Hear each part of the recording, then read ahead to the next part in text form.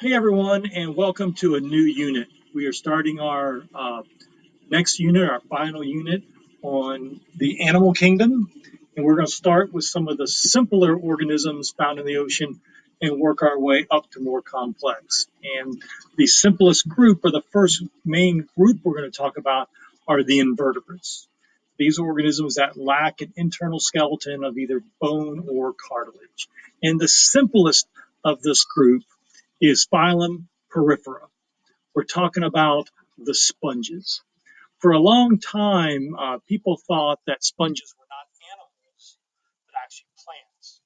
Sponges are sessile, means they are physically attached to the bottom, and they grow upward, very similar to plants. And they lack organs, they lack organ systems, they don't have a digestive tract, they don't have a mouth. So they just appear to sit there on the seafloor and grow bigger and bigger and bigger. So they thought they were plants, but actually they are the simplest of all animals. They have the minimum requirements to make an animal an animal. They are multicellular and they are heterotrophic. In addition to being multicellular, they actually have several different types of cells, but their cells are not put together, arranged to form tissue, much less organs and organ systems. So let's talk briefly about their structure. They basically have two main tissue types. They have these choanocytes, collar cells are called, and you see these right here. That's these little cells that are attached to the inside of the sponge with flagella. And all these cells do, they're physically attached. They can't get up and move around. They just move the flagella back and forth. And what that does is it pushes water out of the central opening called an osculum. And if water is getting pushed out of here, it also means that water has to be going into that area. So all along the side of the sponge are these tiny little pores that water is pulled into and then out of the big holes. So these ostia, the small ones, and the osculum, the big one here. So as that water gets pulled through the sponge, if we use this as an example, this is a synthetic sponge, but you see maybe a bigger hole right there. So water gets pulled through the small holes. Water is filtered out. Small plankton and whatnot get trapped in there and get stuck, and then the cleaner water comes out of the top. The other type of cell are called the amoebocytes, and there's several types. Some of them build this actual structure, and others move around and capture that food that has been trapped, say diatoms, dinoflagellates, things like that, and digest it themselves or share it with those collar cells, those choanocytes right here, that can't move around, that are fixed. So this is the way that it works with these sponges. Now, at first you might think, oh, that sounds like a symbiotic relationship, you know, and it does sound like that, but it can't be because these two cells are of the same organism. A symbiotic relationship involves organisms of different species. If you take the DNA of both the choanocyte and the amoebocyte cells and analyze them, they would be identical to each other. Just like the DNA in in a heart cell compared to a cell in our eyeball compared to something in our brain, all those cells in our body have the same DNA because we're all of the same organism with different types of cells. All right. Other things we can talk about, let's see, is a little bit more about these structures.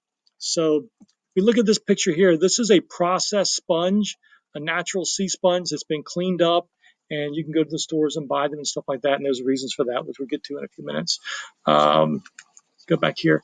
But you see these bigger holes, and you can't see the small holes. The ostia are the small ones, we call them pores, and the osculum is the bigger hole where the water exits. So in this diagram here, we see one central osculum and a central cavity, and then you see the pores all along the sides, all around all sides of it. This is something more reminiscent of a barrel sponge or a tube sponge, where this is just a different type with lots of these osculums. So that's some of the main structures. The other thing to talk about are spicules and spongin. This material, when you buy a sponge or see a natural sea sponge, imagine this is not fake, that would be the spongin. this protein material that that very easy in trapping particles, very fine pores, kind of like the internal skeleton of the sponge is this material here. There's also these spicules. These are typically either made of glass, silica, or calcium carbonate, and they're very small and they're very sharp, and they give, it's kind of like the internal skeleton, like the bony skeleton of our bodies. It gives the sponge some support. It makes it stiffer, harder type of structure. And for many organisms, if they were to bite into a sponge, those spicules would be very abrasive and irritating to them. And we'll talk more about that in a few minutes.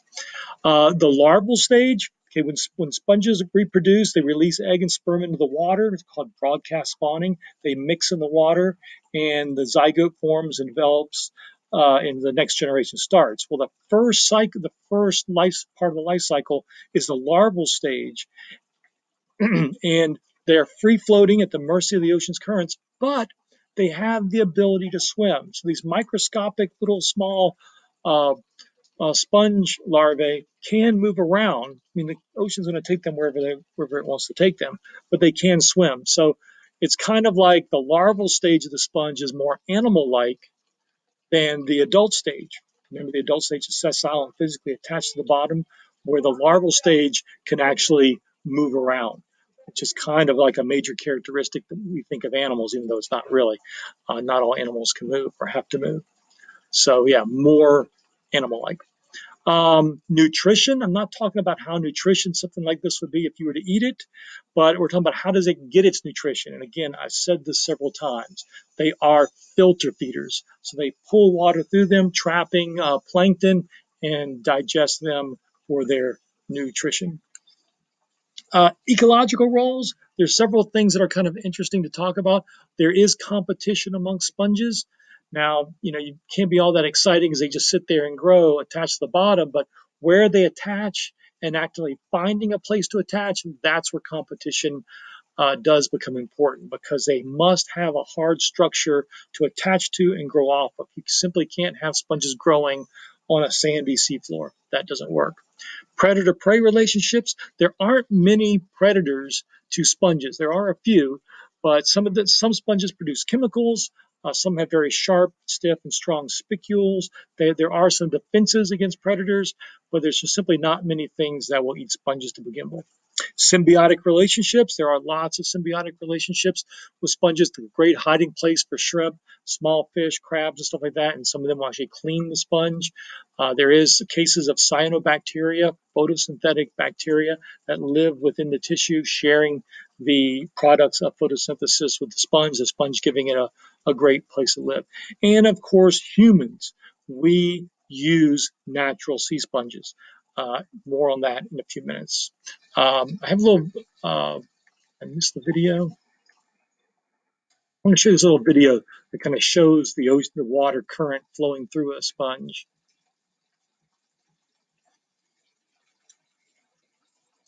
If it starts.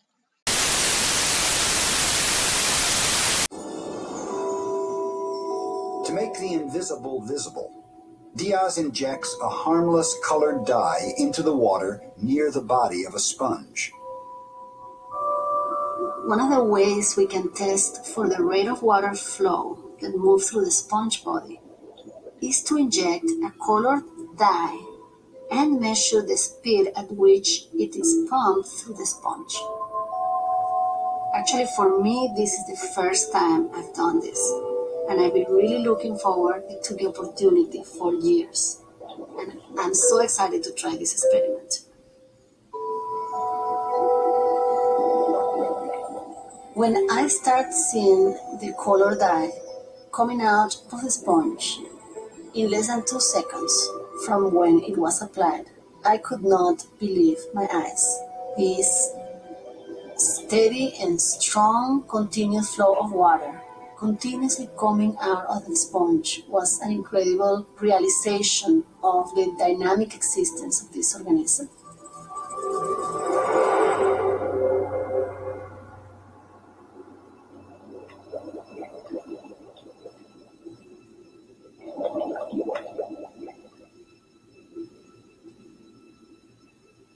It's an incredible sight to witness.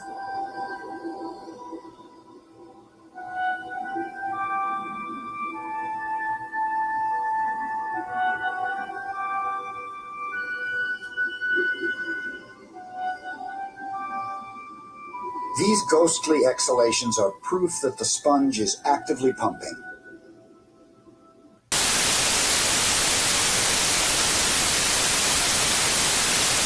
What they did, they took this dye and they squirted it around the outside of a sponge, and they sat there for a few seconds, and within seconds, that dye started being pushed out of that central osculum, that central opening, showing how these sponges can create a flow of water.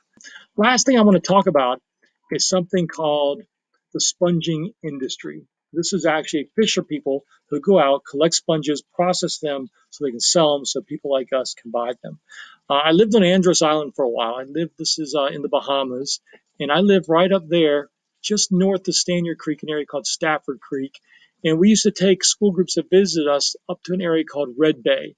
And this was a fishing community, and there was lots of sponging going on up there. So that's what I want to tell you about how you go from, say, something like this.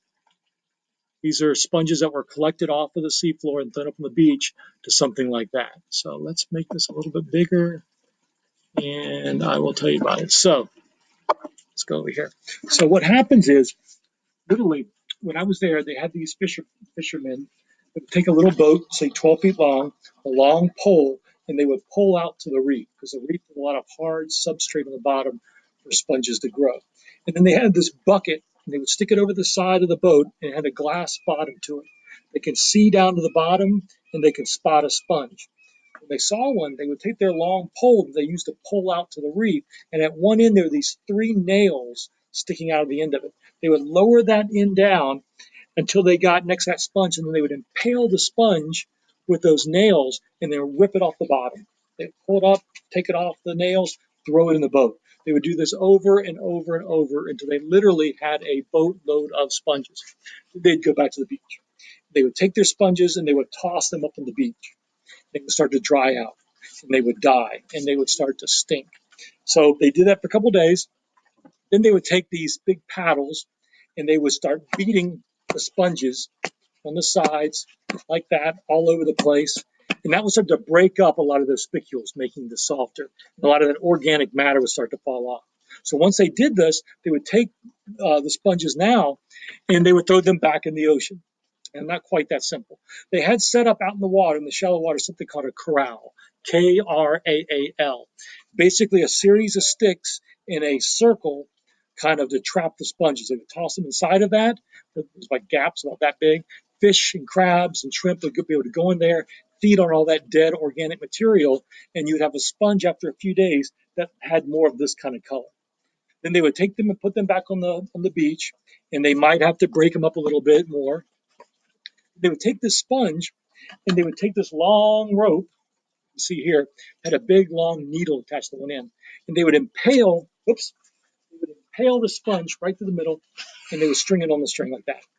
And they would do it, take the next one, same thing, impale it like that, until they had a big string of, the whole length of string lined up with all these sponges, kind of like popcorn garland that you string popcorn to put on your Christmas tree.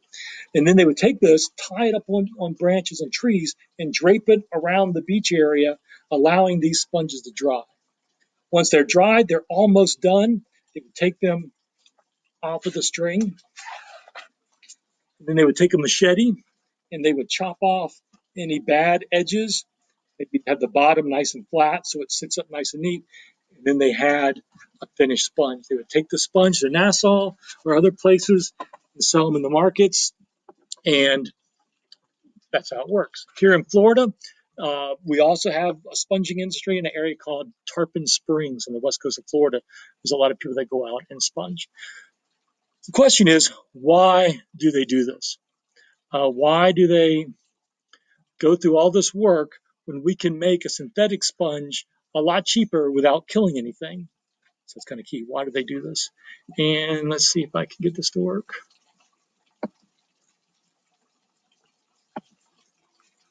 Um, and if we look here, why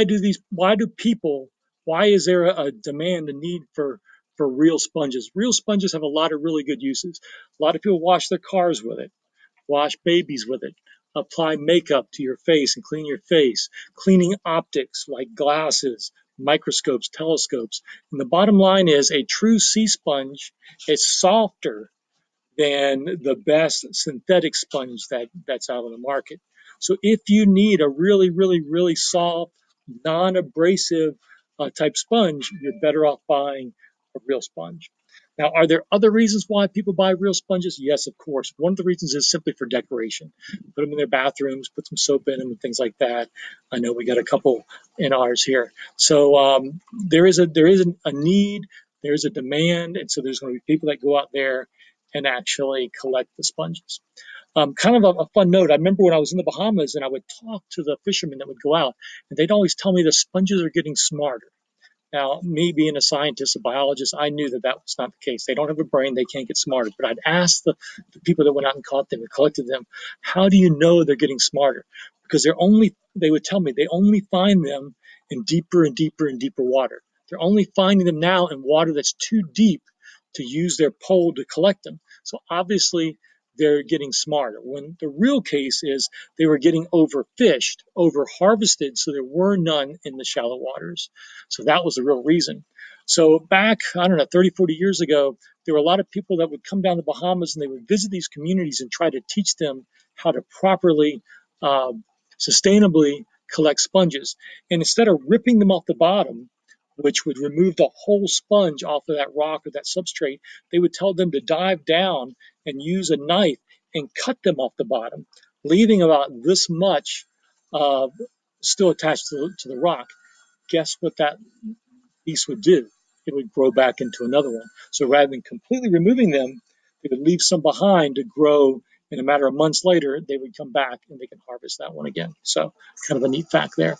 Let's see. And I guess the last thing to talk about is a few little interesting things. And if you look at this picture here, there are some that actually form glass type skeleton structures like this. I have one in the classroom in one of those black frame boxes. Some produce chemicals that are being investigated and studied by the pharmaceutical companies for potential drugs, especially anti-cancer and cancer cures. And so a lot of neat little things. So that's a little bit on sponges, Phylum Porifera, and answer the questions that follow this video. Thanks a lot.